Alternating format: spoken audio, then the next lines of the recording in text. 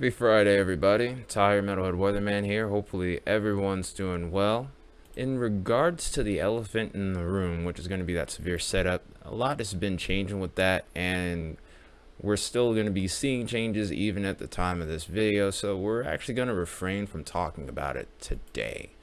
We're going to probably talk about it in tomorrow afternoon's video, because by that point we'll start to gain a little bit more clarity as we get closer into range.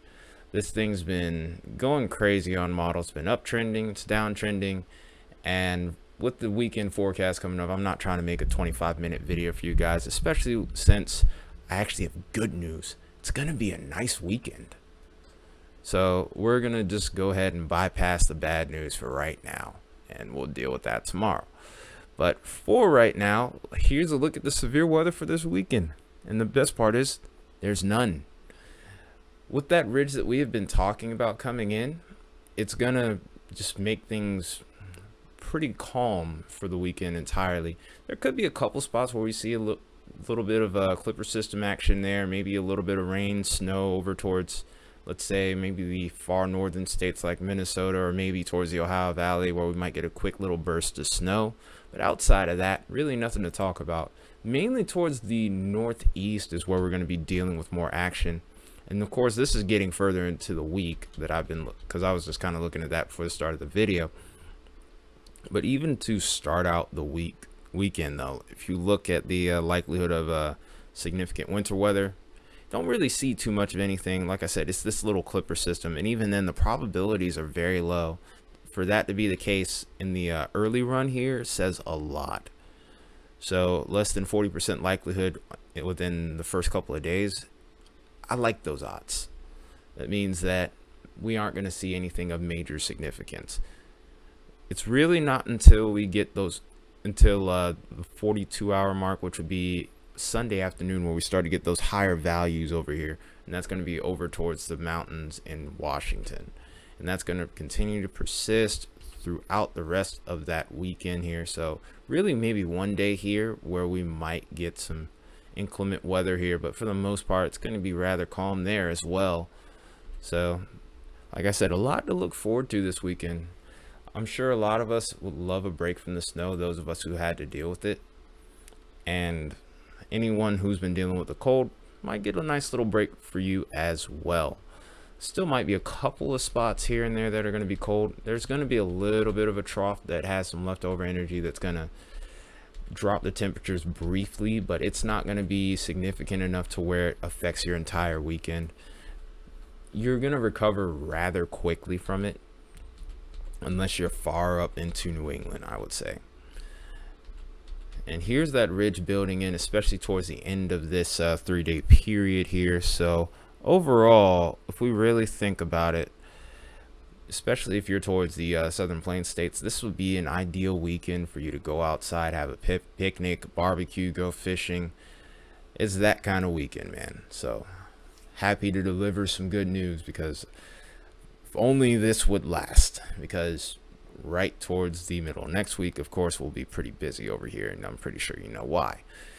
So if we go ahead and take a look at our precipitation here, we're going to go ahead and just take a look at that clipper system first that's coming through. It's a pretty quick moving system, so I wouldn't expect much in the way of snowfall, and the snow looks like it could be moderate at best. Nothing significant showing there. Could see maybe a tiny little sliver of snow here towards the Appalachians possibly, and then after that, like I said, it's pretty calm.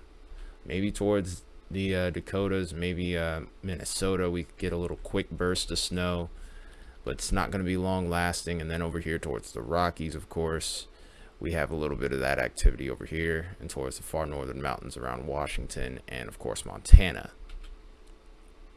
Looking at the temperatures, because that's, if anything, that will be somewhat of a key component to this story here, so to speak. We'll mainly see some pretty warm temperatures. Like I said, we'll see this little dive here of cold air, but like I said, it's not really going to last too heavily unless you're pretty far up in the north here. Especially once that clipper system passes, we're going to see that cold air retreat really fast, and then before we know it, we're going to be in the 40s and 50s over here towards the Ohio Valley, with that snow likely melting by the end of Sunday. And then over here towards the southeast, we're getting into the 50s and 60s, because that trough will affect you a little bit. It'll bring those morning temperatures down in particular, but beyond that point, it's not going to be anything serious. And then beyond that point for the west, even, we're looking pretty good, getting into the 40s and 50s towards the higher elevations. Maybe we could be hitting those freezing temperatures, but beyond that point, not really too much to be concerned with there on that end.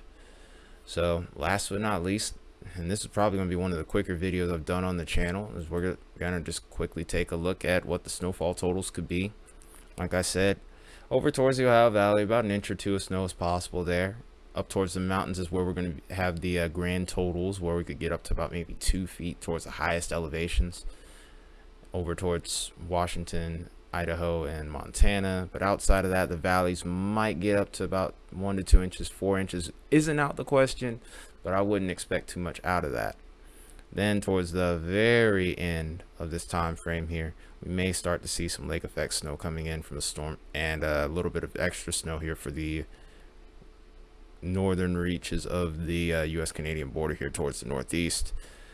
And this will eventually pick up as we get into the week. But that's it for this weekend. Pretty nice weekend for a lot of us. At times it could be chilly, but it's not going to be anything that will hamper your weekend significantly. If you want to, especially if you're over towards the south, might be a good weekend to go out and grill. Maybe keep the long sleeves on just in case, depending on where you are. If you're over towards Texas, you have nothing to worry about. Go out in the short sleeves, rock it. But either way, that being said, hope you guys enjoy this weekend's weather.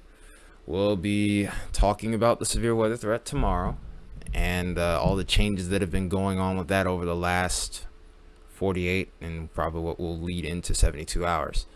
But until then, you guys enjoy the weekend, take care of yourselves, and I will see you soon. Until then, Tire Metalhead Weatherman signing off. Have a good day.